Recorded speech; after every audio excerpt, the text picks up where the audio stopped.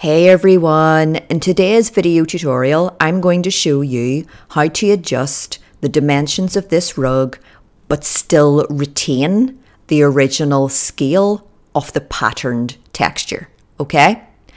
I'm going to take a little copy of that rug and I'm just going to double check its dimensions. So I'm going to use my tape measure to do that. So that's 2238 by 1615. Okay, let's just say this rug is 2400 by 1700. So that's one of the standard sizes of rugs that you would see a lot online.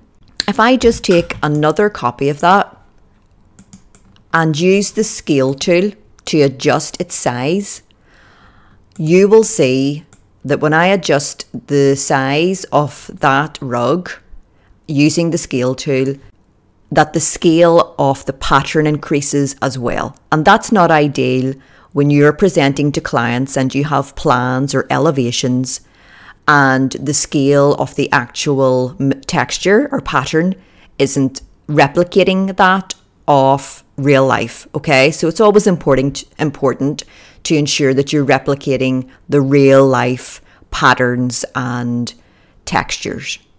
So let's delete that and let's make another copy. And I'm going to show you now how to increase the size of this rug or geometry or 2D face, whatever way you want to pronounce it, whilst retaining the original scale of that pattern. So what we're going to do is zoom in so that we can see this really clearly. We're going to double click so that we can edit. We're going to create a guide. So let's click on the midpoint. You don't have to use the midpoint, it's just good practice. So click and drag following the green axis and type 2400, which is our measurement for the length. And what we're going to do is select the top edge. We're going to select the move tool. We're going to click on the midpoint. Again, you don't have to use the midpoint, it's just good practice. So we're going to click and drag following the green axis. It's so important that you follow the appropriate axis, because if you come off that, look what happens. The geometry is no longer precise. You must stay on the appropriate axis until you reach the guide point, and you will know that you've reached the guide point because you'll see a red square and you'll also see a label that says online, and then click. And then we're going to select our select tool and we're going to click in the safe space above that right here once. Just click once to close that action. And there you go. We have adjusted the length of that, but we have retained the scale. So let's do the same on the horizontal. We're going to double click. We're going to select our tape measure. We're going to hover over the midpoint. We're going to click and drag following the red axis and we're going to type 1700 and then enter. There is our new guide, and we're going to select this edge. So you can either just click once or you can click and drag. You know, there's a lot of different ways to produce the same result in SketchUp. We're going to select our move tool. We're going to click on the midpoint and then drag until we reach that guide. And we know that we have reached that guide because there will be a red square and there will be a label that says online, and then click. And we're going to click on our select tool and then click in the safe space above that to come out of there. And as you can see, we have increased that rug size, but we have retained the original scale. If you would like to remove the guides, because the guides were created after I double clicked, you would need to double click that component to remove those guides. So we'll double click, we'll select the guide until it turns blue, and then we'll press delete. Again, select the guide, press delete, and then click in the safe space either at the top or the right hand side of it, and then click. Or what you could do, and I'm just going to undo that, if you wanted to permanently remove those guides, you could simply just go to edit and then delete guides. So there you go, guys. That is how you adjust the dimensions of a 2D symbol while still retaining the original scale of a seamless pattern that you have applied.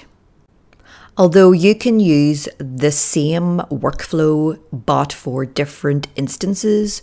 So for example, here is a kitchen elevation, and let's say we want to change the size of the material that we have used in this piece of art.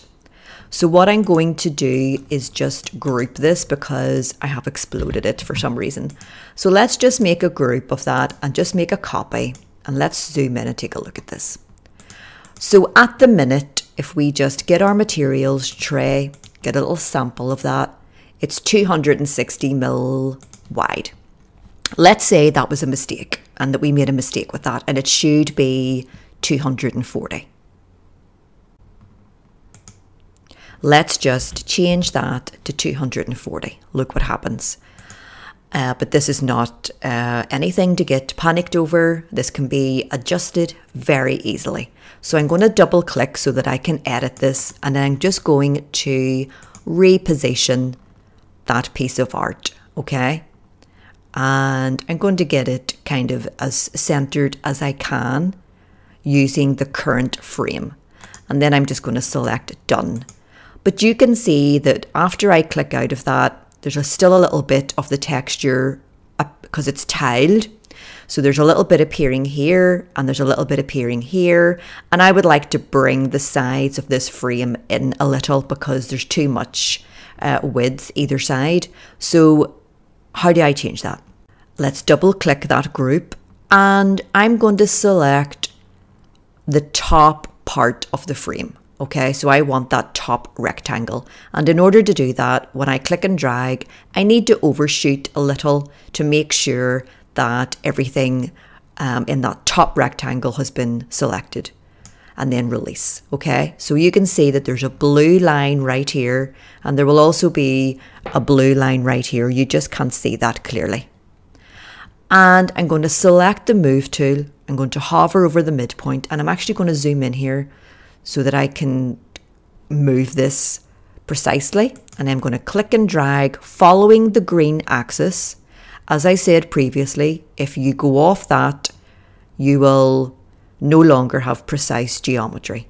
So follow the green axis, and I'm going to move down until I'm pretty happy that that part of that tiled texture is no longer visible. If you look in the bottom right hand corner, you will be shown the distance that you have moved that geometry, which is 18 mil, and then click. Then I'm going to pan up so that I can see what's going on down here. I'm going to select my select tool. I'm going to highlight the geometry that I want to move at the bottom. I'm going to I'm going to select the move tool. I'm going to hover over the midpoint, click and then drag in the direction of the green axis. And I could either move that up to where visually I want it to go, or I could type in 18 millimeters so that it's the same distance as above. I'm just going to zoom out there, and I'm going to select everything on the left hand side. I'm going to select the move tool. I'm going to hover over the midpoint.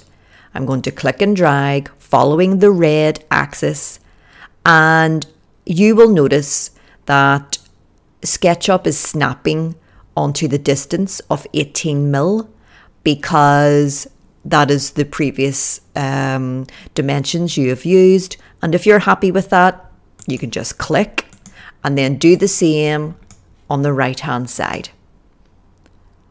So you can either use this midpoint or this midpoint, it doesn't really matter. And let's just snap that on 18 mil. Select the select tool, click off that, and that's it. We have adjusted the 2D geometry after having applied a texture or material.